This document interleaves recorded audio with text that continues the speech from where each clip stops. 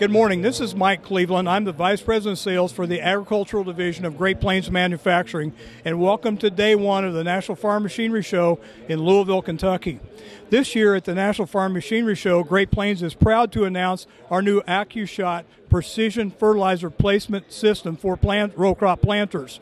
The concept of Accu-Shot is that you only deliver a metered amount of fertilizer next to the seed but not on the seed, so that starter fertilizer is properly placed at a safe distance from the seed and easily accessible to the seed.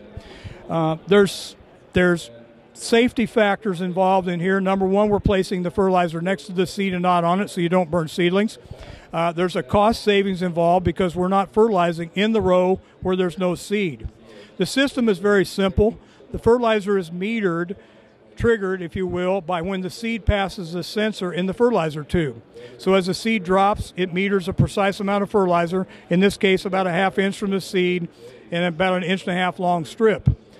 The savings and gains, the benefits are in two forms. One is we can document through testing that using roughly half as much starter fertilizer will equal yields or better yields.